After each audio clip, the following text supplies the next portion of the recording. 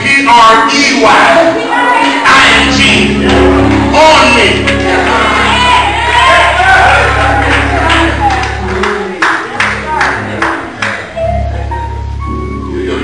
You ain't got to say I'm praying for you. That really don't mean nothing.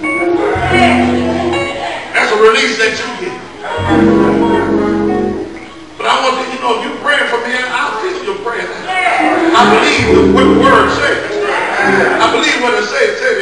It said the effectual fervent prayer of the righteous man availeth much.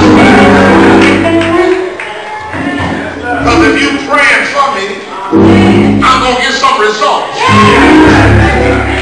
Because God answers prayer. And I know for myself that prayer changes things. Think about it, prayer really does change things.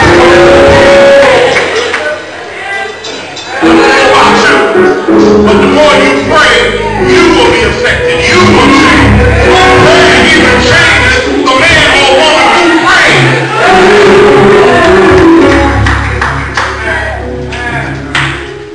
That's what we need to do. We need to pray more. We need to pray more and stop talking so much. That's our problem. We don't pray enough. Talk too much. I know Christians get comfortable in a state. Think that since God's been blessing you and things are looking good, amen, you get a little power here, a little power there.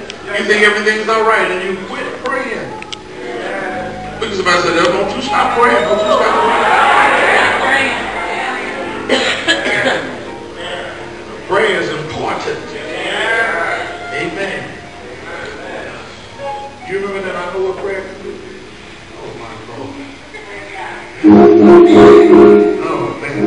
Oh my God.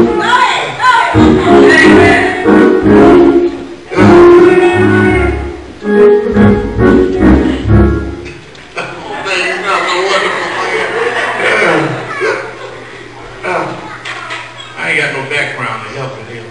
So.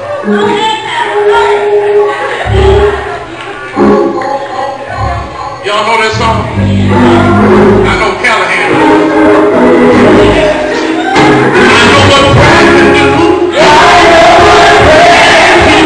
I know what prayer can do. I probably answered prayer.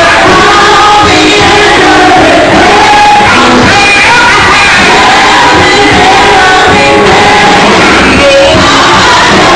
I know.